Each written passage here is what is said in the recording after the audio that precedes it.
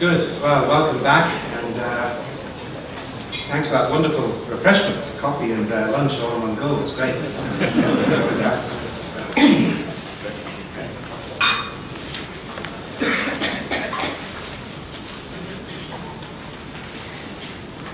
Let's move on in the notes that you've got to where have I got to? Page 3 is where we need to go next, which you see is entitled "The Law was motivated by the mission of God for Israel."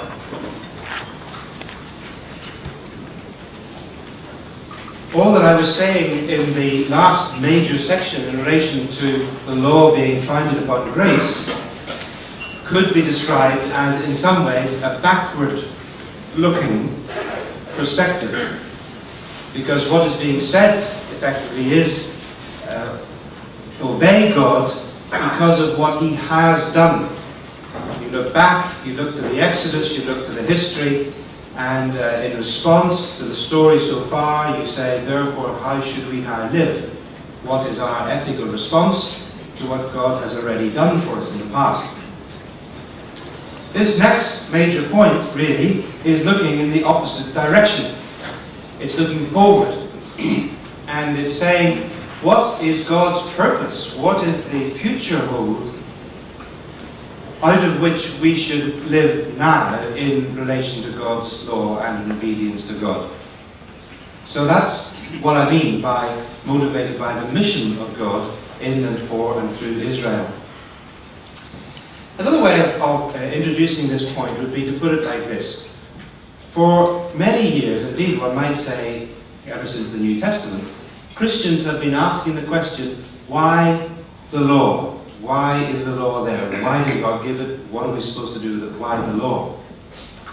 And I think we might have saved ourselves a great deal of ink and sweat and blood and tears if we'd stopped to ask a prior question, which is, why Israel?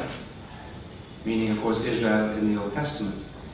Because it was, after all, to Israel that God gave the law. And God had a purpose in the creation of Israel to which His law-giving must have been related. So, you see the point I'm trying to make? If we treat the law simply as a great big blob of biblical stuff, which we have to somehow or other deal with, and ask what are we meant to do with these chapters, we get all caught up in that question of what is this for? Why do we do this? Why this law?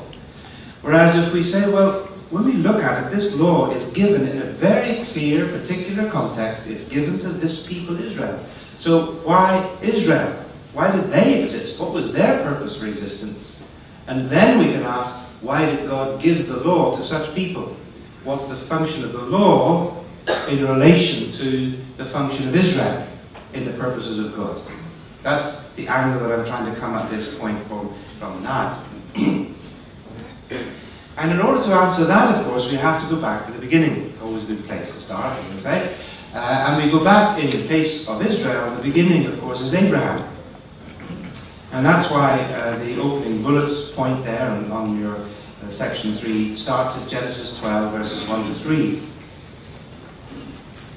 God called and created this people of Israel because of the promise that He made to Abraham in Genesis 12, verses 1 to 3, for a reason for which He created Israel in the first place. And that was to be a blessing to the nations, or rather to be the means through which God intended to bless the nations. You might want to turn up Genesis 12, 1 to 3, because it is a very crucial text in understanding the whole of the Scripture, really. It's not only foundational for Israel's self-understanding in the Old Testament, it's certainly foundational to Jesus and the Apostle Paul, and indeed the whole Scripture. You know the story so far up to this point. The human race has gone badly wrong in sin and rebellion ever since the fall in the Garden of Eden with Adam and Eve in Genesis 3. Followed by the jealousy, anger and violence and murder of Cain and Abel in Genesis 4, followed by the corruption and violence of the whole human race and the wickedness of human hearts, which leads to the flood in chapter 6 to 8, 9, and then, of course, the story of the Tower of Babel, the kind of climax of human arrogance, as it were, concentrated in this attempt to make a great name for themselves and build a tower up to heaven, Genesis 11. And in the context of all of that, we might ask, where can this story possibly go next? What can God do next? He's tried everything, it seems, and we are still in a mess. So where does the story go next? How can God redeem such a situation? And the answer is that God looks down and sees Abraham and Sarah and says, I'll have them. And you can imagine the sharp intake of breath among the angels in heaven at that point when God revealed his plan. Them? Who? What? They're, what is it, 70, 80, 90 years old, they haven't even got a child. And God says, yeah, well, but they'll do. That's the start of my whole project of world evangelization. And it begins with this old man Abraham and his wife Sarah. So in Genesis 12, 1 to 3, we read, the Lord said to Abram, leave your country, your people, your father's household, and go to the land I will show you. That's the first command, go. I will make you into a great nation, I will bless you, and I will make your name great. Those are the three following clauses. And be a blessing. The last line of verse 2 is also the imperative in the Hebrew. Be a blessing. And I will bless those who bless you, and the one who curses you I will curse, and all the peoples on the earth will be blessed through you. So here really, in my opinion, is the first and greatest Great Commission in the Bible. Long before Matthew 28 and the Great Commission at the end of the Gospel, here's God's Great Commission to Abraham. It's a command to history. Go and be a blessing, and all the nations of the earth will be blessed through you. That's God's mission, God's purpose. And it seems to me fundamental, I couldn't emphasize this too much, that in whatever way we think and study and argue and talk about the nature of Israel in the Old Testament, we need to remember that everything in and to do with Israel in the Old Testament ultimately has this wide-angle vision of God's ultimate purpose for the nations. Israel is never an end in itself in the Old Testament. It's God and Israel for the sake of the nations.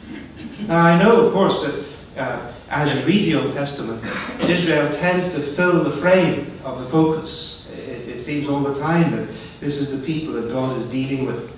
And they quite often forgot the other nations, or forgot that they were meant to be ultimately for the sake of other nations, and they became very nationalistic, very chauvinistic, very arrogant. But all the time, God's ultimate purpose, stated here at the very beginning, is his desire to bless the nations. There's a universal frame of reference for the particularity of God's election of Israel.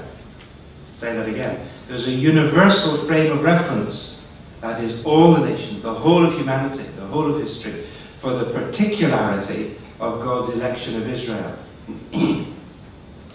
One way I've sometimes used to illustrate that when I'm preaching, the sort of preacher's illustrations really, is that I'm the father of 4 with I've got 2 daughters, 2 sons.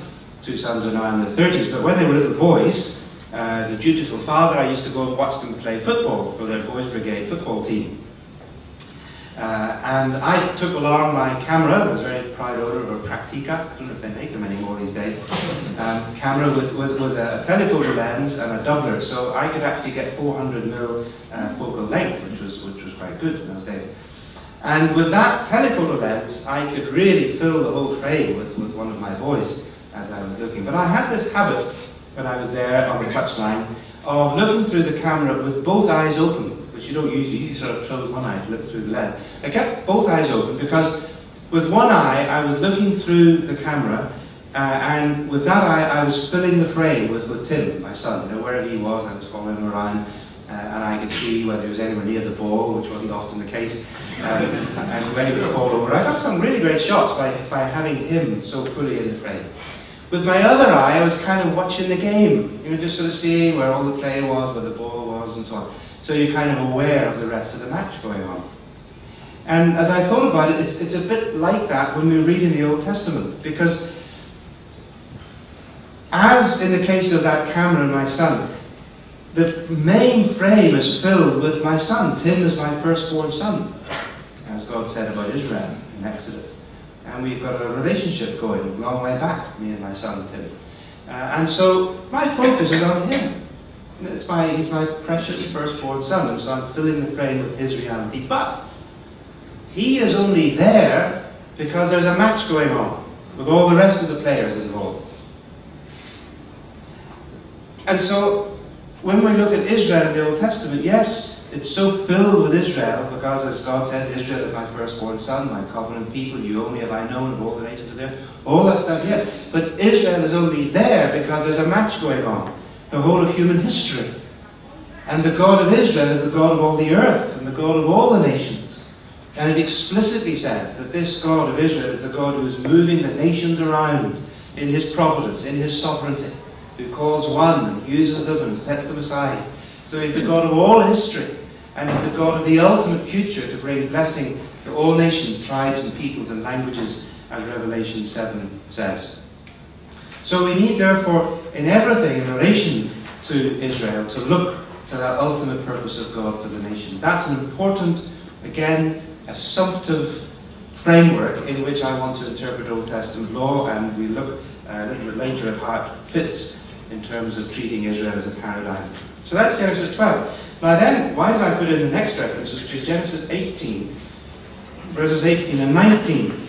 Well, because what happens here in Genesis 18 is that God's ethical requirement on the people of Abraham, Israel, as yet to come, has the same universal breadth of reference within this verse. God has called Abraham. God wants to bless all the nations. But in the middle is the ethical requirement that God is going to make on these people to live according to his ways, which of course is another way of expressing by keeping God's law, as it would be from Exodus onwards. Now look at, if you would please, at Exodus 18. The context of this little section is the story of God being on his way to bring judgment on Sodom and Gomorrah, which is what happens in chapter 19. But on his way, God stops off with two of his angels, with Abraham and Sarah, to have a meal. And Abraham and Sarah initially think that these are just three men who turned up one afternoon. And so Abraham tells Sarah to prepare a meal, and they do, and they sit and they eat. And as the meal goes on, it becomes apparent to Abraham and Sarah, although it had been apparent to the reader a little bit earlier, that's something of the irony within the chapter, very brilliant chapter, it becomes apparent to Abraham and Sarah that this man who's talking to them is none other than the Lord himself, because he knows Sarah's name, and he knows that she laughed, even though she laughed inside herself. And so he's a pretty amazing guy. But what he says is, in the course of this, that he first of all promises Abraham and Sarah that they're going to have a son by next spring. Not just a baby, but a son. You know, he knows the sex of the child as well, before scanning or anything else. They're going to have a son, and of course Sarah finds that rather funny, possibly in a rather bitter sense of humour. So she does exactly what Abraham did in chapter 17. She laughs. Both Abraham and Sarah thought it was a big joke when God said that they were going to have a son when they were 100 years old. Doesn't often happen. So there's a little bit of comedy in here, I think, because God says, "Why did Sarah laugh?" "I didn't laugh." "Yes, you did." "No, I didn't." "Yes, you did." And it's slightly pantomime going on in the first part. But then God tells Abraham what he's about to do and why he's about to do it. That he's actually on his way to Sodom and Gomorrah, and he intends to bring judgment upon Sodom and Gomorrah if their wickedness is as great as he's hearing about it up in heaven. It's wonderful sort of human language. So what I'm reading to you now is from verse 16. I think that's the best place to start. So Genesis 18, verse 16. When the men got up to leave, they looked down towards Sodom, and Abraham walked along with them to see them on their way. Then the Lord said to himself, the kind of soliloquy, "Shall I hide from Abraham what I'm about to do? Abraham will surely become a great and powerful nation, and all nations on earth will be blessed through him." That's a repetition of chapter 12, verse 3. "For I have chosen him so that he will direct his children and his household after him to keep the way of the Lord by doing righteousness and justice, literally in Hebrew, so that the Lord will bring about for Abraham what he has promised him. Then the Lord said, the outcry against Sodom and Gomorrah is so great and their sin is so grievous that I will go down and see if what they have done is as bad as the outcry that has reached me. That's the context. An outcry, a cry of pain, a cry of cruelty, crying out for help that's coming up from Sodom and Gomorrah. God says, I've heard people crying. It's kumbaya. Someone's crying, Lord, in Sodom and Gomorrah. He's going down to see what's going on. And on the way to bring judgment upon Sodom and Gomorrah, God stops and reminds himself of his redemption. This is so typical of God. This is Goddy. Right? Because God, it seems, can never act in judgment without simultaneously acting in redemption. It's always there in the Bible, even from the flood, right on through. The Exodus is an act of judgment and of salvation. And here God is going to judge Sodom, but he reminds himself of who this man Abraham is. And Abraham is not just a man who happens to have a pretty good cook for a wife, Sarah. He's actually the key to God's whole purposes for the world. And so he says, I have chosen this man ultimately so that I can keep what I promised, which is to bring blessing to the nations. But in the middle, says God, in the middle of verse 19, so that he will teach his children and his household to keep the way of the Lord. Now, if you didn't know it, that expression, the way of the Lord, is the clearest you'll ever get in the Old Testament to what we would call Old Testament ethics. See, I think if you'd ever gone up and asked, Hannah or Samuel or some Old Testament believer, can you tell me about Old Testament ethics, please? They'd probably say, what? I don't know what you're talking about. But if you said, can you explain to me the way of the Lord? Now I know what you mean. The way of Yahweh. Yes, that is the way in which he is, his actions, his works, his ways, and how we are to follow in his footsteps, to be like him, to walk in the way of the Lord. So a Hebrew reader would know that this follow in the way of the Lord was an ethical term, but just in case there was any misunderstanding, he adds to it these two great big Hebrew words, doing righteousness and justice, which of course is a fundamental quality of the law in the Old Testament and repeatedly used in the law, the Psalms and the prophets as the ways in which people are meant to live and to work in social and personal righteousness and justice. So, I'm going to go over to this whiteboard and draw something on there, and so I'm not quite sure whether we'll continue on the tape or whether, should I take the microphone with me? Do we know which ones, what should I do? Because I want to sort of use this. Can I use the hand mic? No, and then it won't work. It won't record. So, what should I do?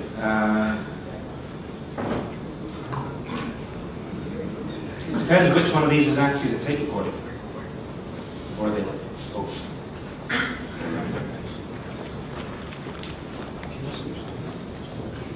I will try. I will speak as loud as I can. Can you hear me if I speak like this? Right. Okay, good. This is the recorded one.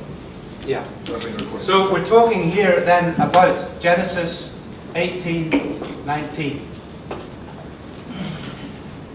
And if you notice, if you notice within it, there are two expressions, so that, it occurs twice. So that means there are three phrases in the verse.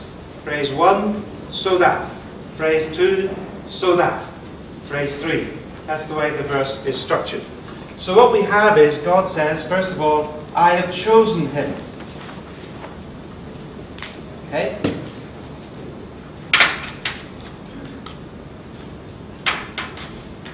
Then we get so that. Then we get way of the Lord, righteousness and justice. So that. And then we get God saying to keep his promise, which he's just said in the last verse, is blessing the nations, all the nations. So what I hope you can see here, I'll move this side so you can see it. There's these three elements. 1, choice. 2, ethics. 3, God's promise. It seems to me that you could put a word to each of those phrases and it would go something like this. I have chosen him. That's God's election. If God had not chosen Abraham, there would have been no people of Israel. It goes right back to there. Abraham did nothing except respond to God's choice. So there's this kind of axiomatic election by God, his choice and calling of Abraham. I chose him. That's what God said. But why did I do that? So that he would be the beginning of a community that would be different from the way of Sodom and Gomorrah. In a world which is living like Sodom and Gomorrah, the way of outcry and wickedness and perversion and oppression, in a world living that way, God wants a community committed to the way of the Lord. That's ethics. Election, ethics, so that God can keep his promise to Abraham, which was to bless all the nations, which we could call mission.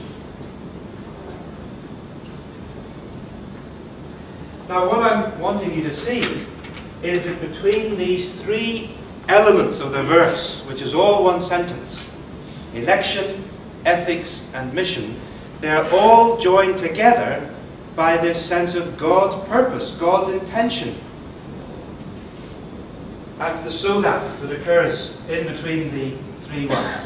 So election is in order that the people will live in a certain way, and that is so that God can fulfill his promise to Abraham. The verse is grammatically and theologically connected in this way. The whole purpose of election is ultimately because God wants to bless the nations, and the means by which God will bless the nations is through the elect people of God living in a way which actually reflects God rather than reflecting Sodom and Gomorrah. You see the logic that I'm trying to put together? Now, when we move out of the book of Genesis and we come to Exodus, Leviticus, Deuteronomy, this central section, the ethics, the way of the Lord, the righteousness and justice, is effectively consolidated in God's law. God's law is the means by which the people of Abraham are to live according to the way of the Lord. The book of Deuteronomy uses that phrase quite often, the way of the Lord. We look at it a little bit later again. So, perhaps I can step back up here again. And come back to the microphone, make it easier with my voice. Okay, thank you.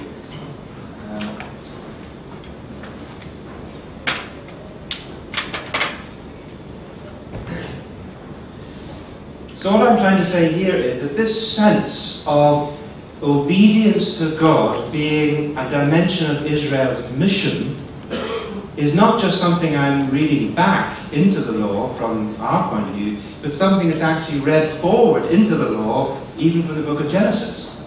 The whole point of ethics is for the sake of God's mission. This is what's at stake.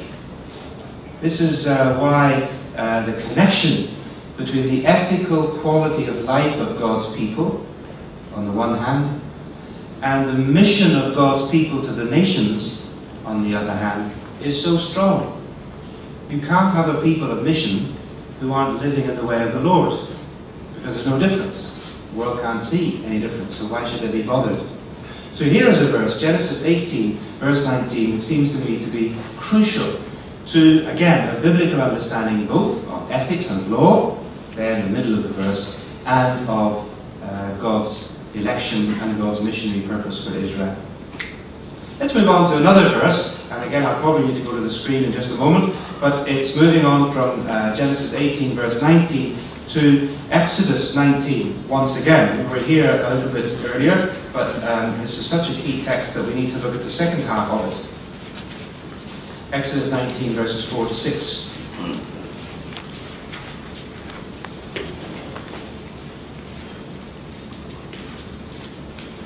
Last time we looked at this just before the break in the first session, I was using it to point out how God's redemption comes first. God points and says, you have seen what I have done, and how he delivered them out of Egypt. So the saving act of God had preceded God's requirement on them to keep the covenant. But that's looking backwards. This text also looks forwards. It doesn't only look back to the initiative of God's grace, it also looks forward to Israel's identity and role in the midst of the nations in future. So verse 5, God says, "Now then, if you will obey me fully and keep my covenant, then out of all nations you will be my treasured possession. For the whole earth is mine." It should be for, not although. The NIV, I don't know why it makes it although, it's for. "For the whole earth is mine, all belongs to God. And you will be for me a kingdom of priests and a holy nation." So in the context of the whole world belonging to God, all the nations belong to him, this people who will be his special possession within the midst of the nations will have a particular role and function, which is to be God's priesthood, to be a priesthood in the midst of the nations. Exodus chapter 19, verse 6. And that's repeated. You find that verse referred to quite frequently in Deuteronomy and other places in the prophets, and indeed in the Psalms. So if Israel is to be a priesthood among the nations, how are we to understand that? What does that actually mean? Well, it depends then on how we understand what a priest was and what the priests did in Israel. Because obviously this concept of Israel being a priestly people in relation to the world depends upon the understanding of what priests were within Israel themselves as they were to become in the book of Leviticus. And once again I need to grab the recording mic and head to the screen and see if we can make this into a diagram.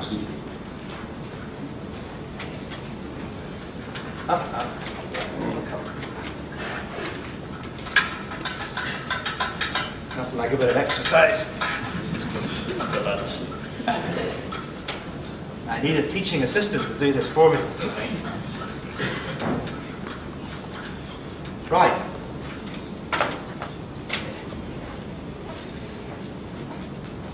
In the Old Testament in Israel, and indeed in most human religions, the priest or the priest stood in the middle, in between God on the one hand and the rest of the people on the other. So let's put God here up at the top, where he should be, and down here are the people, all the rest of the people.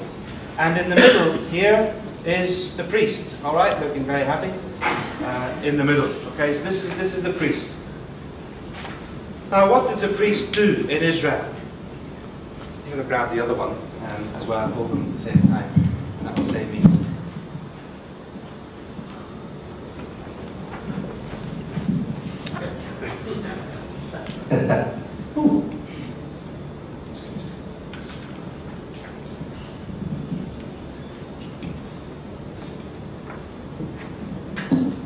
Thank you. There we go. Double ice cream. Look at that. As I said, the priest stood in the middle between God and the people, and he functioned in two directions. Now, it's quite important to recognize that the priests in Israel were the teachers of God's law. Now, we're not quite as familiar with that as we are with the job of the priest bringing the sacrifices, but it's there. It's there in Leviticus 10, in the ordination that was of Aaron and his sons. "You shall teach my people the distinction between clean and unclean, and teach them the laws of God." It's there in Deuteronomy, in the blessing of the tribe of Levi, that he was to be the one who would teach God's law to the people, as well as bring in the burnt offerings. You find it in the prophets, in Hosea, who says there's no knowledge of God in the land. Why not? Because the priests are not teaching the people. That's the complaint of Hosea, and elsewhere. So the job of the priest then was to bring God to the people through the teaching of the law. Okay? If you wanted to know the law of God, go and ask a priest. You should have been able to do in Israel. But at the same time, and in the opposite direction, of course, and more familiar to us, is the fact that the priest's job was to bring the sacrifices of the people to God. So there was this movement from, as it were, from below to up, which was when an Israelite had sinned in some way or was conscious of some uncleanness. What did you do? You You took an animal, or whatever the prescribed offering was, you took it to the temple or the tabernacle, you grabbed some Levite priest who wasn't doing anything at the time, and you said, come here, I need you, this is my animal, this is my sacrifice, these are my sins. You slew the animal, the priest took the blood of the sacrifice, and the priest threw it against the altar, representing God, and the priest would declare to you that your sins were covered.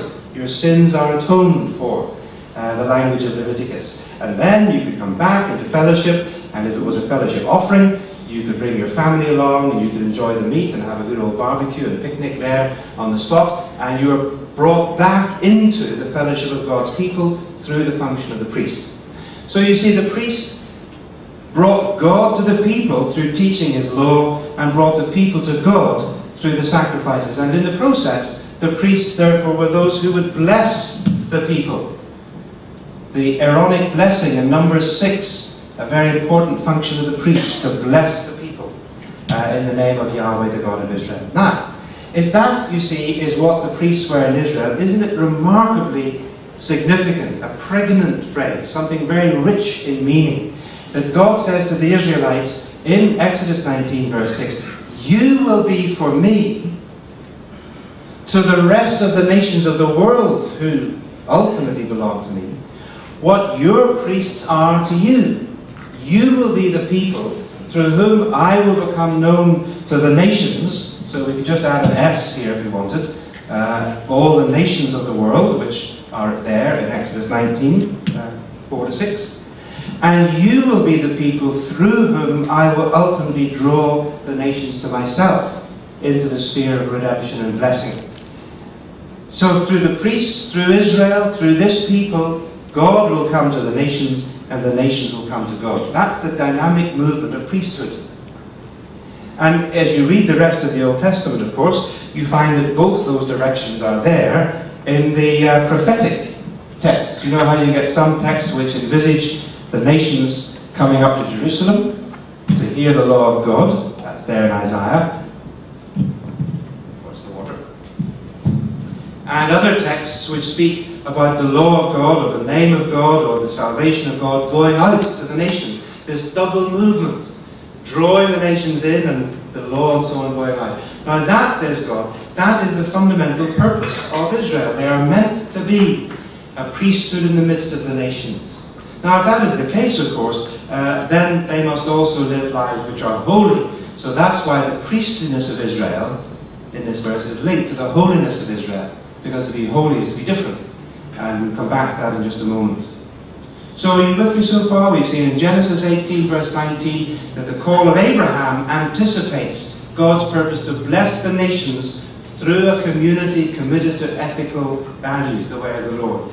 Exodus 19 speaks of Israel as a priesthood of God in the midst of the nations, committed to representing God, showing what God is like to the nations, and ultimately bringing the nations to God. And the other text that I wanted to bring here to show this was the one I referred to last night, if you were here last night, which is Deuteronomy chapter 4, verses 5 to 8.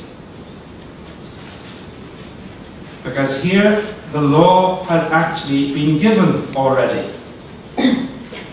We're now in the context in Deuteronomy. We're no longer back in the patriarchal days when it was just Abraham. No longer are we at Mount Sinai itself with God giving the law. Now, with the book of Deuteronomy, we're actually on the edge of the promised land. The Israelites are about to move forward. Second generation Israel now, after the Exodus.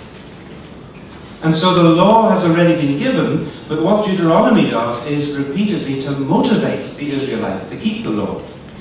You read Deuteronomy, you'll find again and again that motivational language is very common.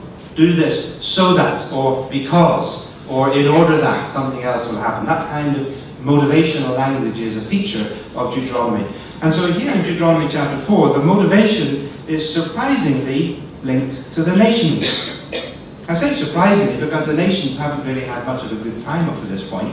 They've mostly been getting defeated or moved around or one thing or another. And so in this book of Deuteronomy, it's almost a bit of a surprise that all of a sudden here in chapter 4, Moses urges the Israelites to keep God's law, verse 4. Verse 6, chapter 4, verse 6. Observe these laws carefully, for this will show your wisdom and understanding to the nations, who will hear about all these decrees and will say, surely this great nation is a wise and understanding people. What other nation is so great as to have their gods near them, the way the Lord our God is near us, whenever we pray to him? And what other nation is so great as to have such righteous decrees and laws as this body of laws that I'm setting before you today? So Moses said, look, Israel, if you will keep God's law, then not only will it be a response to God's grace in the past, as he said elsewhere, chapter 6 is one, but it will also be a feature of your witness to the nations in the future. This is how the nations will recognize something about the God we worship and ask questions about the God we worship, this God who is so near to us. Because they will see the righteousness of the laws by which we live.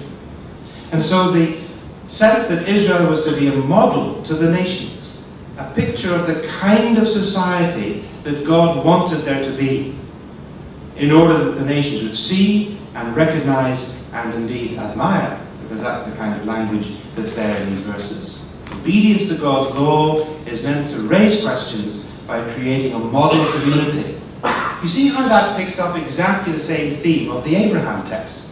See, God says, I want Abraham to teach his people to be the kind of community that walks by the way of the Lord in righteousness and justice, in the context of a world which walks in the way of Sodom and Gomorrah, in the language of exploitation and oppression and perversion.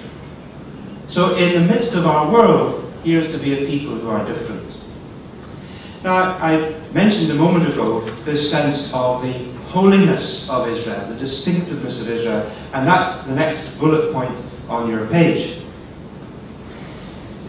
Very important that those two phrases went together, a kingdom of priests and a holy nation.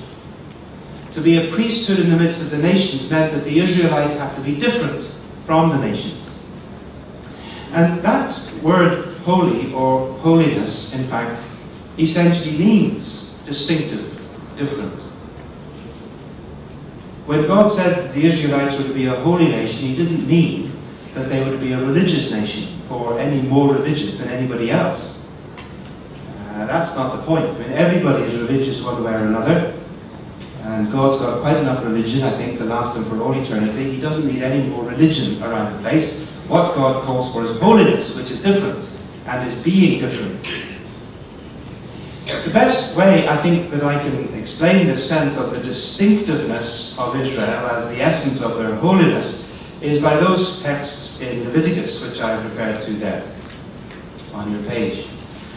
First of all, Leviticus 18, verse 3.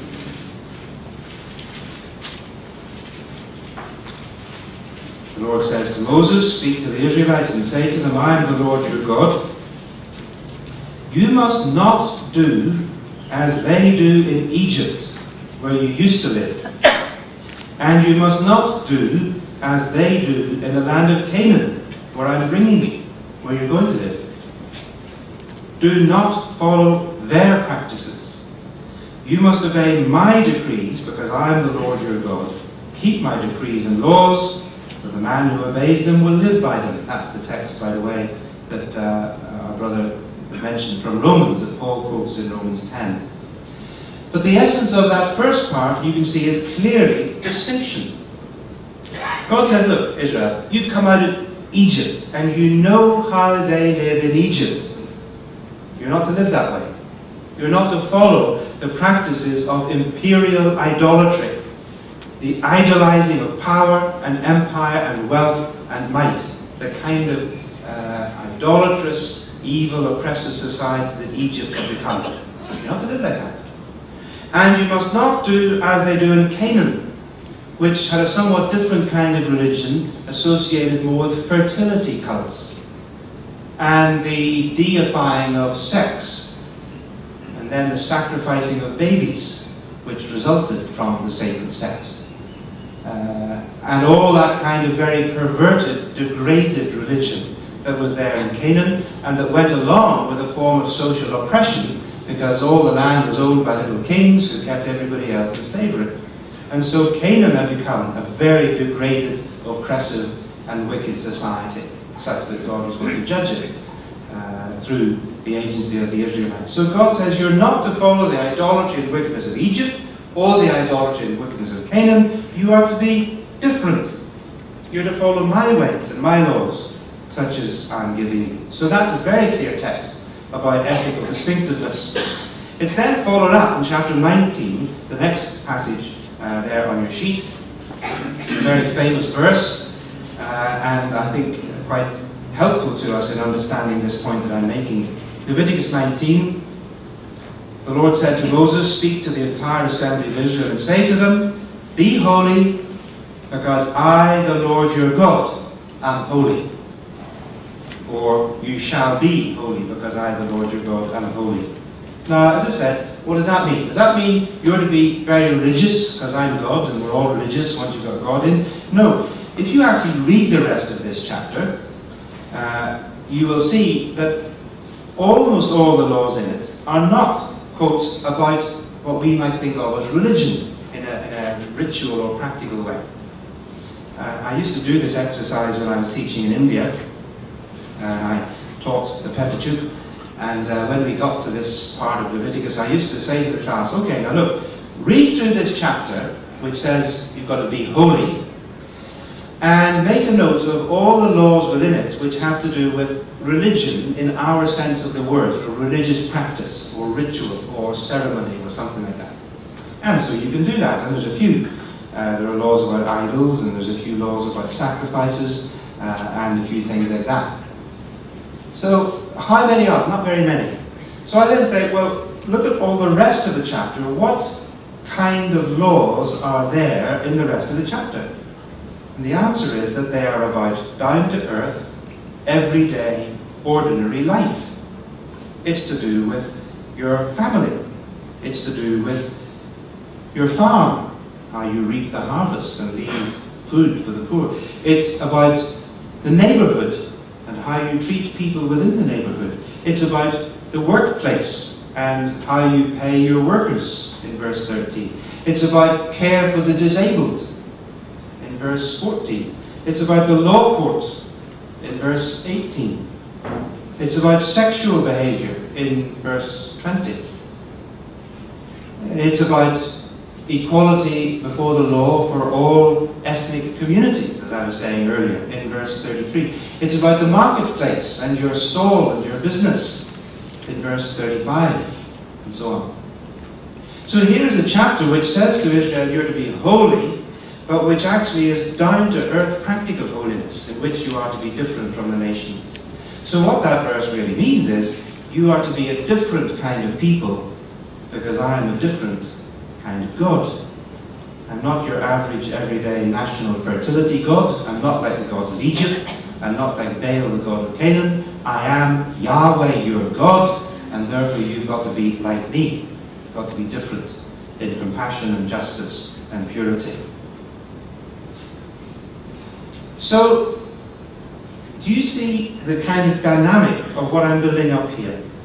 This is not just, as you saw earlier, interpreting and handling the law as a response to God's grace in the past. Why should we obey God's law? Because God saved us. This is interpreting the law with an eye on what God wants to do for those who are not yet the people of God. The non-Israelites in the Old Testament, or those who are not yet Christians, those who live around us, the nations, Gentiles, as the Old Testament call it. God's mission is that through this people, He will have a community that will ultimately be the agent of God's blessing to the nations.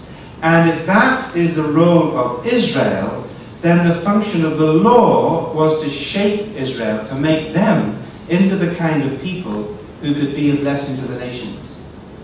The function of the law is missional, is what I'm trying to say. It fits in with God's purpose, God's intention to bless the nation.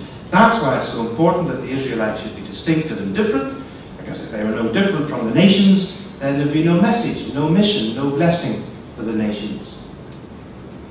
Now, I thought it was worthwhile just trying to ram this point home by showing that it's not just the Old Testament which places ethics in this missional framework. the New Testament has the same kind of dynamic. And that's why I put these 3 or 4 verses in from the New Testament, from the Gospels and the Epistles, just to show that something of the same sort happens when Jesus and the Apostles talk about the reason why we as Christians should live in ways that are obedient and reflective of God's character. So, for example, Matthew 5, verse 14 to 16. Jesus, I'm sure, shocked his disciples when he said to them, hey, you guys, know who you are? You are the light of the world. Hey, what? Us? They were a pretty dusty bunch of ex-fishermen and whatnot, and yet Jesus says to them, you are the light of the world. Now, they were also Israelites, and they knew their scriptures.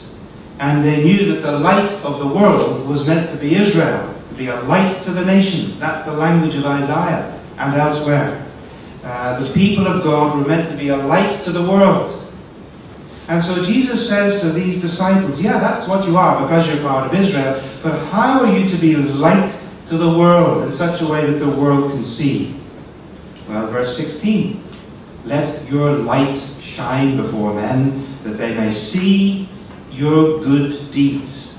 In other words, the way you live, the ethical quality of your living, and then come to praise, not you, but your Father in heaven. In other words, people will come to the knowledge and experience of God as Father through the witness of people whose lives are actually different.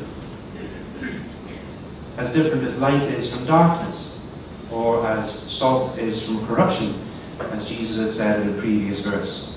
So that, again, you see, here is ethics, obedience, good living, set within the context of mission. Mission to the nations. Men, the people outside. That's Matthew 5, verses 14 to 16.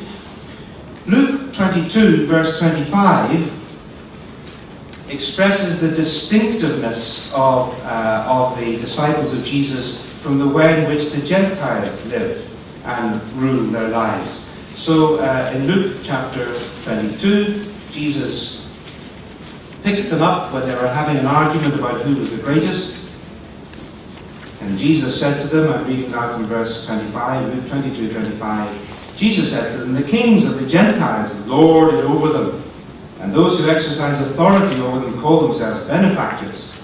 But you are not to be like that. Or as the older version put it, it shall not be so among you. In other words, you're to be different from the way the world runs itself. Instead, the greatest among you should be like the youngest, and the one who rules like the one who serves. And so Jesus sets an upside-down standard for Christian leadership, and it's expressly said to be different from the world. So this sense that God's people are to be distinctive and to be different is clearly there in that Luke text. And then finally, back again to 1 Peter, chapter 2, verse 12. I think here Peter is almost certainly remembering those words of Jesus in Matthew's Gospel, which spoke about the light, letting your light shine so that people will see. And so here he says, live such good lives among the pagans, verse 12. And the pagans, by the way, is just the nations. In fact, I'm really rather sorry that the NIV translates it as pagans. Some other versions translate it as heathen. It's just entois ethnisen, it's just ethne. The normal standard word for the nations, the outside people, those who were not Jews in the Old Testament, and certainly in the New Testament, being those who are not Christians. So live such good lives among the nations, that although they accuse you of doing wrong, they may see your good deeds. That's exactly what Jesus had said. And glorify God on the day he visits us. So you see again this sense of the missional function of ethics. Obedience, good living, is in order to be a witness to the nations around. So that leads then to this concluding point, bullet point under this section 3. If we're going to preach the Old Testament law, we do so in order to remind Christians of their mission responsibility to live distinctively as God's people among the nations. And here is the way in which God called the Israelites to live in order that they should be distinctive. So what kind of lessons can we learn? What can we transfer? What can we draw from the laws of the Old Testament about Israel's distinctiveness, which can then lead us in Christian ways to be distinctive from the nations? The missional purpose of Christian ethics and of the biblical law. Now I'm going to move on from this point not to section 4. I'm going to actually leave section 4 until tomorrow, because I want to kind of consolidate this with section 5 and that diagram that you see there, that triangular diagram in section 5, which in your handout notes then is page 5. I'll come back to section 4 tomorrow.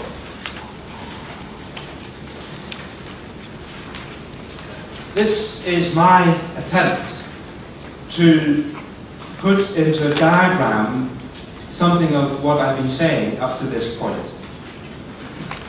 Trying on the one hand to express Israel's function in relation to the nations of the world, that is God's missional purpose for Israel, to be a blessing to the nations on the one hand, Israel's relation to the nations, and on the other hand, the law's function in relation to the mission of Israel.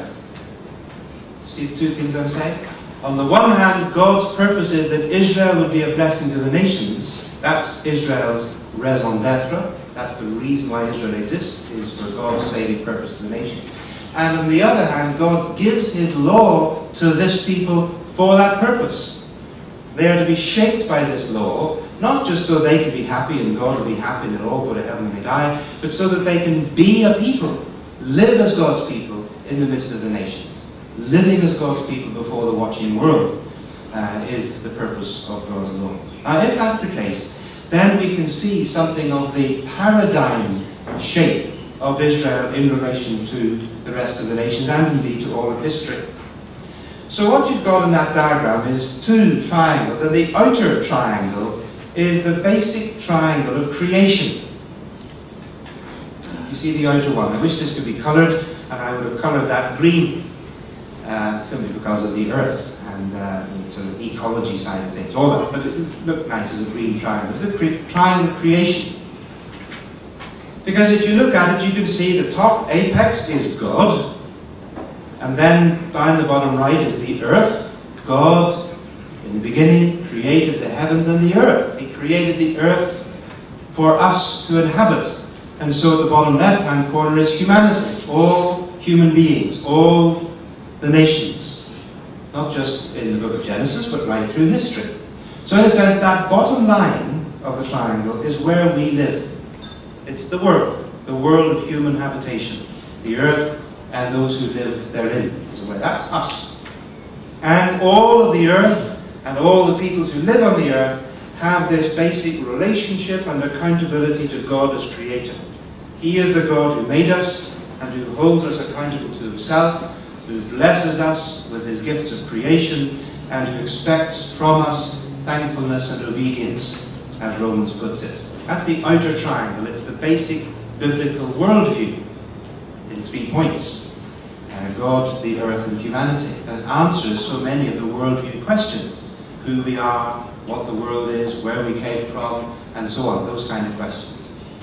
But we know that that outer triangle, although it looks on your page nice and straight and neat and isosceles and all that, is in fact, because of our sin, very twisted and fractured and broken up.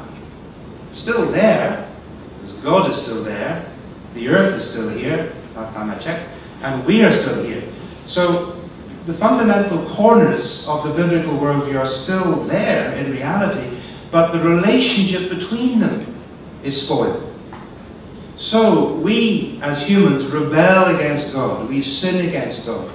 And so the spiritual relationship with God is being fractured and broken. Or as Paul would put it, we are dead in sin. And the relationship between the earth and God has been spoiled because God says, cursed is the earth because of you. And the earth no longer responds to God in the way that He intended it. Paul puts it in Romans 8, the earth is subject to frustration because of our sin. And so the earth is not able to give glory to God as it ought because of our sin. So the relationship between God and humanity and the earth are both twisted and spoiled, but so also is the relationship between humanity and the earth itself. Not only, as Genesis says, does the earth now, as it were, resist human efforts to control and to care for it, thorns and thistles as the language, the metaphorical language of Genesis, but also we ourselves abuse and destroy and spoil and pollute the earth. We behave towards the earth in ways that God never intended us to, because of our arrogance and our greed and our injustice and all those things. So, there we are. We live in a world which is still there. This outer triangle of creation is still a creational reality, but it's also a fallen reality. We are fallen, sinful human beings, and we live in an earth which has been cursed by God. The inner triangle represents God's response to that. What has God done? And what God did was that he called Israel, called Abraham, out of all the nations of the earth, called this one, created them actually, not just called them, but created them. And out of all the earth, gives them this particular land to live in the Old Testament period. This is the land, the Lord's land, given to this people. In fact, it's more often called the Lord's land, or the land of Canaan, than it's ever called Israel's land. That occurs only about 4 times in the whole Old Testament. But it's the land God gives to Israel within the context of his purpose for the whole earth and for all the nations. So what we see then in this inner triangle of God's redemptive work in the Old Testament is a kind of parallel triangle, except that mathematically that doesn't quite work because you can't have parallel triangles. So I'm talking mathematical nonsense, but you can see what I mean. They are analogous to one another. God, of course, is the apex of both triangles, because God is creator and redeemer. He's the creation of all nations of the earth, and he's the redeemer of these particular people who chooses them for the sake of the nations. But you can see that there is a parallel between Israel, the nation that God calls for the sake of the nations, and the land which God gives for the sake ultimately of the whole earth. And the same things are said about the land of Israel as about the whole earth. It belongs to God and it's given to his people. The earth is the Lord's, but the earth he has given to the sons of man, as Psalms say. And the land is the Lord's land in Leviticus 23, but he has given it, he has entrusted it to the people of Israel, pro tem, in that period. So what that means then, it seems to me, is quite clear that what God does in that inner triangle of his relationship between Israel and the land at that time and at that point of history becomes an intentional model or pattern or paradigm for what God ultimately wants to be true for the nations in the earth rather than only Israel in its land. That's what I mean by a paradigm. I hope you know something about that word. Paradigm, is it on this page? Yes, it is, up at the heading, point 5, a model or a paradigm for the nation. A paradigm is an example or a concrete case which you use as a means of understanding and applying to other situations and cases which vary and may be totally different, but you use a paradigm as a way of applying a principle to other cases. Maybe if we've learned another language at some point, formally learned another language as opposed to being just bilingual or trilingual, as almost everybody in the world is, except the British and the Americans. But if you've actually learnt another language, you know that you have to learn paradigm words. So, as for example, when I learned French, you learn the verb parler, which means to speak or talk. And you learn je parle, tu parles, il parle, nous parlons, vous parlez, il parle. You learn the endings of that verb as a paradigm. Now that's not because that's the only word you're allowed to use in French, or because every time you say something you have to use that verb. No, what it means is once you've learned that paradigm, that case, that example, you know how to apply it to other verbs which end in the same way, which are ER verbs. And so you can not only be grammatically accurate by using a paradigm to get the correct word when you use it of other verbs, but you can also recognize when things are wrong. If somebody says, vous parlons, you say, that's not right, that doesn't fit, that's a mistake, because it doesn't fit the paradigm. See, the ending is wrong, it doesn't fit the paradigm. So you recognize mistakes, you recognize what's gone wrong, because you've learned what is right. Now it seems to me that in some ways, although it's not a very full way of explaining it, what God does in creating this people Israel and giving them this law to live in their land, at that particular point in human history, in that particular small slice of human culture, is God saying, look guys, here's a model. Here's a practical example. Here's the way I want people to live when this is their circumstances, when this is the situation in which they live. Here's the way, this is what it means to do justice. This is how it means to treat a servant. This is how you should treat your employees. This is what justice looks like in this situation. This is how I want you to use the resources of the earth. Here are some economic principles of compassion and justice in your relationships of finance and debt and interest and land and so on. Here are principles that can apply to your court cases or to your family life or to your sexual integrity.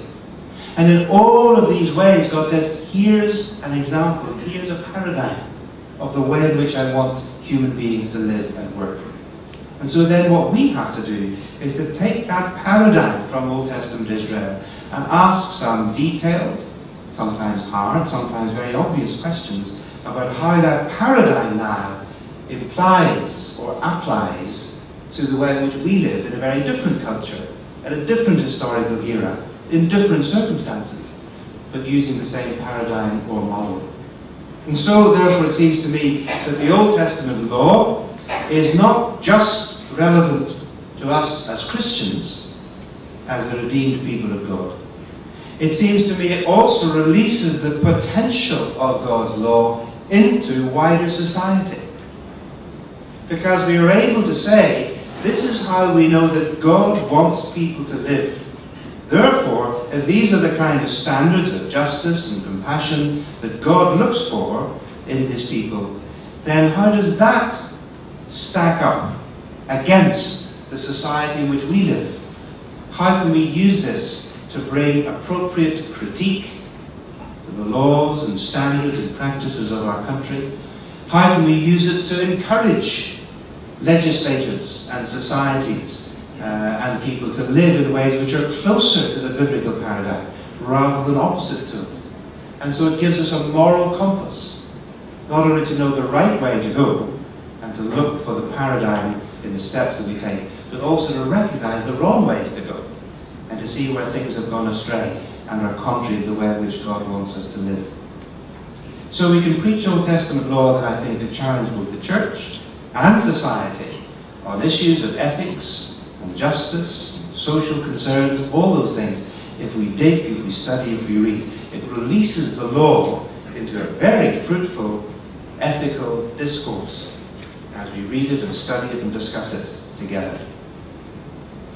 Well, that's what I really wanted to bring to you this morning, was to get as far as that.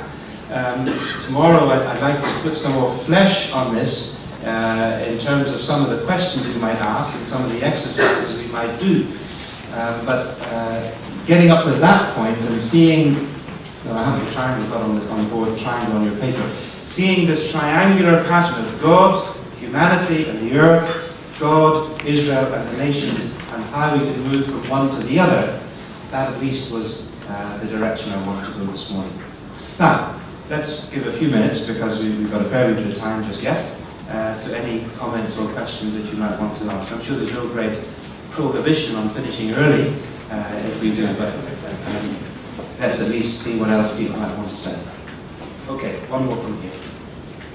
Just to ask how, in terms of relating to the nations or to the unbelieving world, where in discussion related to this model of Israel under God, they understand it perfectly.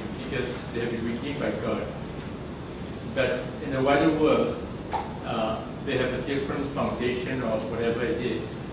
And therefore, in such differences, the clash of culture, the clash of values, how can it be received or imposed? Maybe use from the word, but how do you resolve it? Good. The question that's being asked is, in a world where we're surrounded by people who are not believers and who therefore do not have the same foundation of experience of God's grace and knowledge of God's redemption, how could we then witness to, or, and you sort of said impose and then withdrew from it, biblical values or ethical standards? That's a very good question, and of course important. I want to say first of all that we don't impose, because we are not, as explained to somebody else just earlier on, in Old Testament Israel, the people of God are simultaneously a faith community, the people of the covenant, and a social political structure. They are a state, they are a community under law, under a king, under government, with territorial boundaries and a land and so on. And so there is therefore in a sense an overlap between the moral and spiritual realm of God's law and the social and political realm of the nation. Now, and that is one way in which we understand the penalties and so on within the law, and the way in which religious offences are also criminal offences in Old Testament Israel. Now, since the coming of the Messiah, Jesus, and the fulfillment of the Old Testament vision, the community of believers, the community of God's covenant, are now from all peoples, all nations, all over. We are no longer a territorial, ethnic, state community. The people of God is drawn from all nations and all peoples. We are scattered throughout the world. So therefore we do not have the legal right to impose what we might think is God's law on the society around us. And usually when Christians have tried to, they end up being as as tyrannical as any other society has ever been, because Christians are humans and we're also fallen.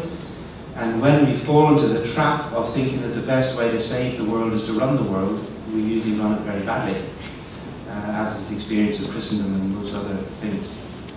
However, does that then mean we've got nothing to say? Or does it mean that we should keep our Christian ethics within a nice vacuum-sealed thermos flask and never allow it out, and simply never believe that we've got anything to say to the world? And I think the answer to that is no. And the reason for that is partly because the God at the apex of the triangle is the Creator God as well as the Redeemer God. He is the God of all nations and the God of all the earth. And all human beings are accountable to Him, morally and ethically and politically and socially. Okay?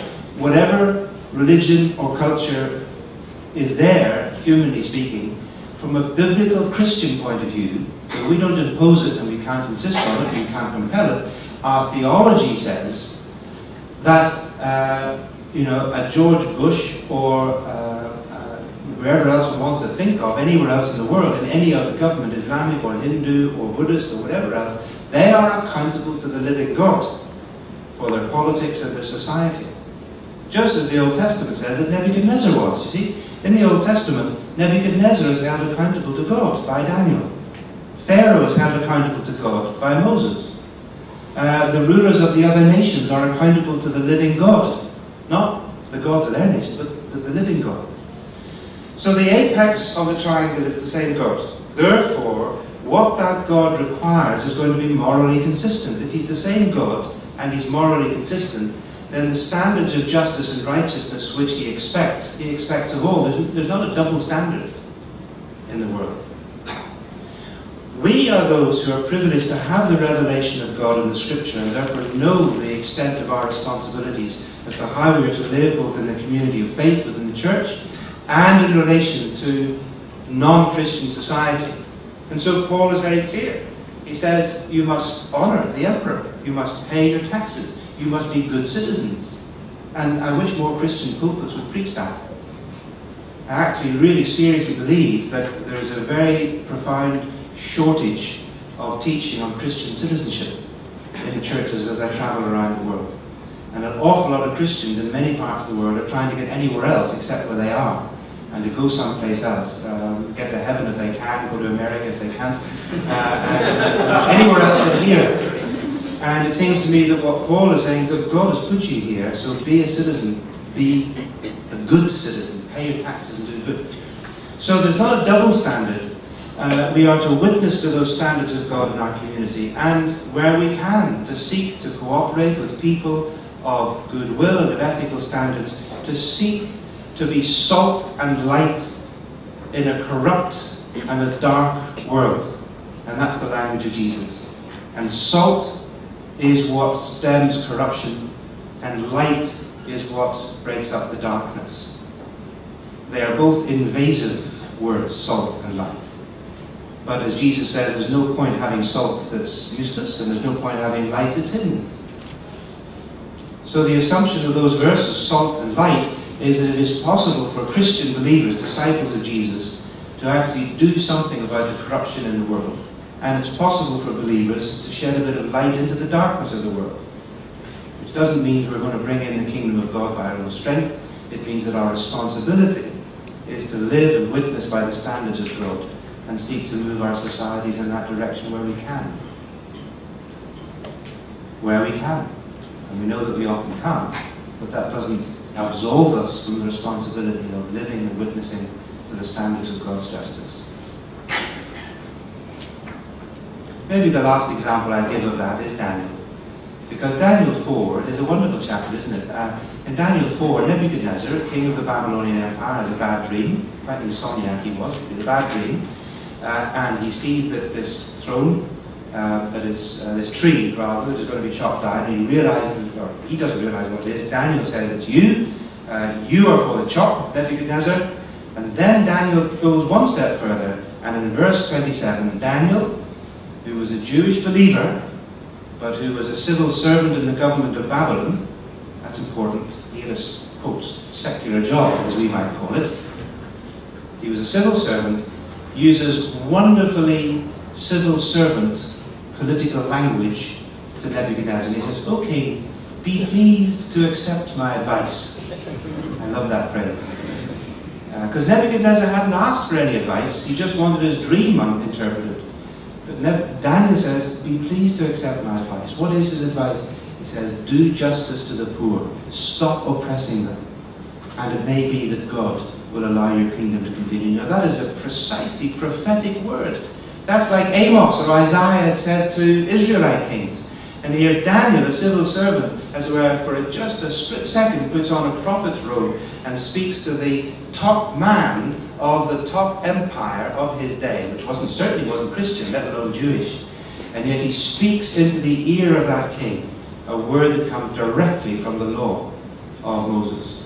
Do justice and stop oppressing the poor. Nebuchadnezzar didn't pay any attention. He chose not to. And God judged him. But the interesting thing is that in that context, the word from a man of faith to a man of a totally different religion was based upon the values and the standards of the law of God in Moses. That seems to me to be an interesting example of the responsibility of believers in the world, in the marketplace, in the political realm. Any other questions?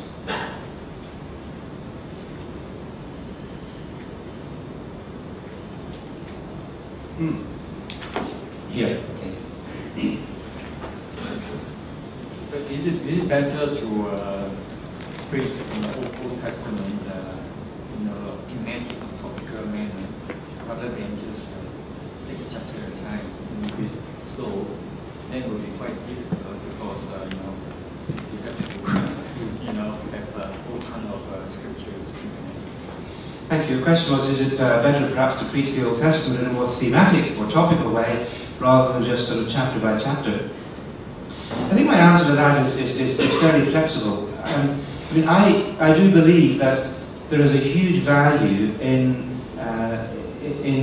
planning your preaching in such a way that there is a fair amount of fairly systematic preaching from specific books of the Bible, which doesn't necessarily mean that you have to preach a whole book of the Bible all at once or all in one series. I mean, you might choose, let's say it was the book of Deuteronomy, to preach the first 11 chapters for a few weeks, and then take a break and go somewhere into the New Testament, and then come back and do a little bit more. So I do think it's good to give people an exposure to a whole chunk of Scripture so they get their heads around it. And they begin to say, now I know what this book's about. I've got some sense of understanding, the structure of this book, the background of it, why it's there, what its main message is. So I think there is great value in making a substantial part of your preaching ministry biblically expository in a systematic kind of way. However, I do also believe there is value in variety. And so I think it's perfectly possible to take a theme and then handle it in the Bible through both Testaments. I mean, for example, you could take the theme of compassion or justice, and you could say, well, let's see what the Bible as a whole has to say about God's understanding of justice, and include something from Abraham, shall not the judge of all the earth do right? That's a very strange form of justice when you get down to the encounter over Sodom and Gomorrah. It seems to go totally the wrong way. Or then the Exodus, or then the laws about justice, and then some of the prophetic texts, and some of the Psalms, and what the Proverbs has to say.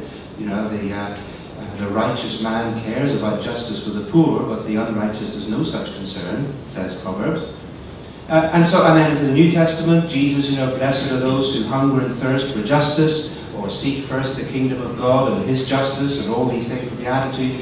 So you could do a thematic approach, and take it through the Scriptures, and that's a good way of bringing the law in. So I would urge you, brothers and sisters, that if you do decide to preach a Bible theme or topic, please don't start only with Matthew, or even just with Isaiah 53 or something, but please get back into the habit of thinking through the whole of the Bible. Preaching the Bible as a whole doesn't mean that you preach every verse in the Bible, Sunday by Sunday, and take you 150 years or something. But what it does mean is every time you think of a theme or a topic, that you say, well, I wonder, how can I shed the light of the different parts of the Bible narrative on this? What light is shed on this theme from creation, Genesis? What light is shed on this issue from the stories of the patriarchs and the narratives of Abraham, faith and obedience? What does the law say about this issue? Are there texts in Exodus or Deuteronomy which address this issue? And there probably are, because it's such a rich series part. And then you bring the law into your preaching of that theme. And then you might move to the narratives and the stories and say, well, perhaps you've got some very good stories. Or you might move to the Psalms, and then the wisdom, and then the prophets, and then the Gospels, and then the epistles. So that you get into the habit of helping your church, your people, to see that the Bible is a whole story, it's a whole panorama of God's revelation and truth. I love the balance in the Apostle Paul's teaching ministry in Ephesus. Did you ever notice it? Do you remember when Paul is talking in Acts 20 to the elders of the Ephesian churches when he's visiting them? And I say churches because probably there were a number of assemblies in the great metropolis of Ephesus. And Paul gathers these elders together, do you remember, in the docks, and has a word with them, and Luke has recorded what Paul says in Acts 20. And Paul says two things that he had not hesitated to do. He says, I did not hesitate to preach to you whatever was needful for you. Now that seems to me to be a very topical, issue-based form of preaching. Whatever the question was, whatever the problem was, Paul would preach on it. So if it was meat sacrificed to idols, like in Corinthians, he would tell them about it. If it was the issue of could they go to an idol temple or not, Paul would teach about it. So Paul is preaching, as it were, on issues that were relevant to the day-to-day needs of the churches. That's relevant, topical preaching. But then a few verses later, Paul says, I did not hesitate to preach to you the whole counsel of God. Wonderful expression. It means the whole plan of God, the whole will of God. I would quite happily express it as the whole mission of God. Because I think what Paul would mean by that expression is the whole purpose of God from creation to new creation. God as creator, chooser of Abraham, Redeemer from Exodus, giver of the prophets, sender of Jesus of Nazareth, the Holy Spirit, the church, and mission. The whole counsel of God basically means the Bible story.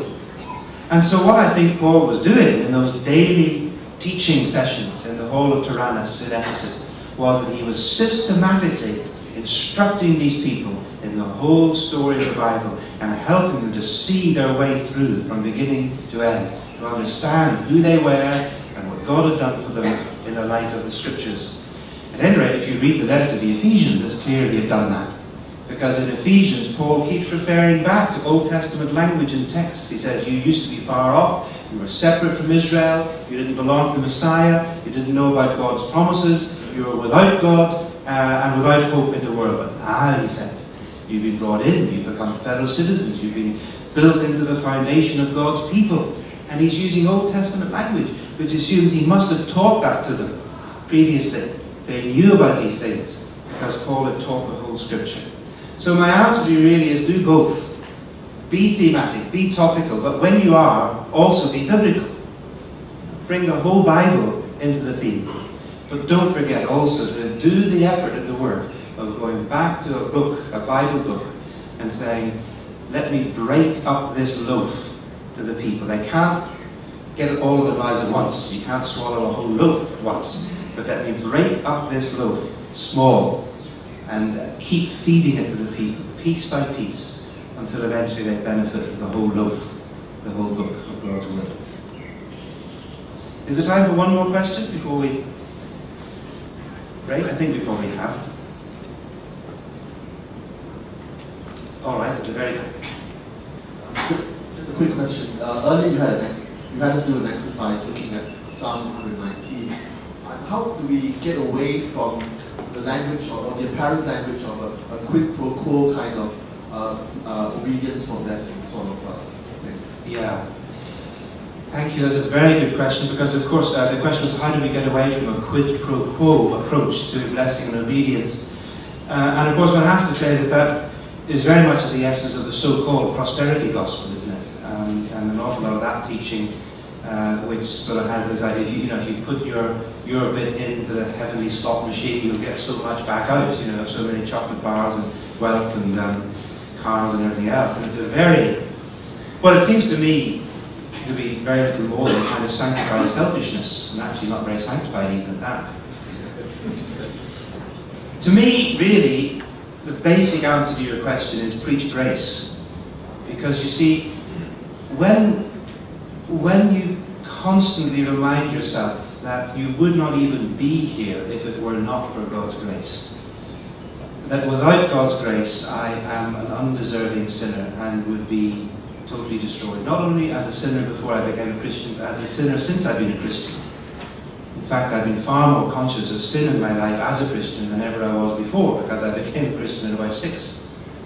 And even with the most jaundiced view of childhood, I don't think I was the wickedest of sinners by the age of 6. But since then, through a profound understanding of the wickedness of the human heart, and not just what I have been, but what I could easily be if it were not for the grace of God. Where we could easily fall to if it were not for the grace of God. Then it seems to me that any idea that I can somehow pop a piece of obedience into God's basket and expect a great blessing out in response to how good I've been just becomes ludicrous. It just becomes nonsensical. Because the profound sense in which you come into God's presence saying, Lord, I don't deserve to be here at all. So anything that goes on now between us is a matter of your grace, not my deserts. So, you see, when you read the Psalms, it would be easy sometimes, like Psalm 119, to imagine that there's a certain quid pro quo going on, that the Psalms just say, hey, Lord, look at me, I'm righteous, I'm this, I'm that, so please bless me. I think we need to think more deeply than that and recognize that often that claim to righteousness may be a forensic one, it may be based on a court case that's happening, and the Psalms are saying, Lord, you know that I'm not guilty of this offense, so please vindicate me. It's not that I'm sinless, it's not that I'm morally perfect, but I don't deserve this attack, this accusation. This is unfair. And so the psalmist is pleading with God to vindicate his righteousness in this case. And that's perfectly open, I think, also for Christians to do. Say, Lord, you know my heart, you know where I stand in this, you know that I don't deserve what's happening here. But I leave it to you to take action. So sometimes it's that, and sometimes it is this sense in which the psalmist is saying, Lord, you said that because you saved us and because we are redeemed, we are to obey your law. That's what I'm trying to do, Lord. I am seeking to live in a way that is honouring to you. I'm not claiming to be perfect, but I am seeking to live according to your law. Like Psalm 1, blessed is the man who delights in God's law, and who meditates on it, and studies it, and wants to keep it. And I think there is a quality of life which pleases God. When God sees people who are committed to discipleship and obedience, God is pleased. And it's one of the reasons, just as a sort of way of finishing, it's one of the reasons why I used to puzzle over this back when I was principal at All Nations Christian College, where I was for years, 13 years. Why it was that it always seemed that God was smiling on us. There was a sense, I don't mean there wasn't struggles, but there was a sense, I always had a sense in that place, that it was a place that was enjoying God's rich blessing and a sense of God's smile. That's how I sensed it. And the answer that came to me was, well, this is a community of men and women who are trying to obey God. Here are people, it was a missionary training college from all over the world, not just Western missionaries, but everywhere. Here is a community of people who have said yes to Jesus. They're not perfect, they're sinners, they're fallen, but they are people who know the grace of the Lord and who are saying, yes, Lord, we want to obey you, we will follow you, we will do what it costs, we will make that sacrifice if that's what it costs, but Lord, we want to obey you. And you see, God promises that where people are obedient, his blessing will be. Not necessarily material blessing or all those great things, but that obedience is the way of living within the blessing of God. And that's not quid pro quo. It's just something of the generosity of God's grace. That's the way in which it is. So that's the kind of example where I would probably want to finish this morning. And I hope it's been just a little bit helpful as a sort of orientation to how to think about God's law. Eric, should we stop there? Should I pray? Okay. Let's pray together. Our loving God and Father, we've spent the morning with this enormous privilege of having our eyes and our minds in your word. We realise, Lord, that it's a privilege even to do that we've been able to take time aside from the world and from our work and to have the leisure to do this. It's a great joy, a great privilege that we have your word. And so we pray that, as James says, we may not be hearers only, but doers also. And that you would, where necessary, challenge us and rebuke us, but more particularly that you would encourage and motivate us to take your word seriously and to read places that we've perhaps not read before, and where they're strange and puzzling, that you would illuminate them to us by your Holy Spirit, or point us in the direction of books and helps that will enable us to understand your word more clearly.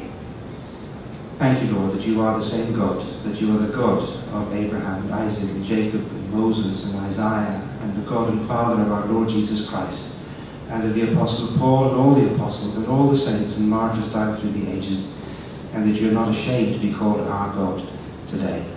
So we thank you, Lord. We ask that you would bless us and encourage us, and bring us back tomorrow to a fresh encounter with your word. For Jesus' sake. Amen. Thank you.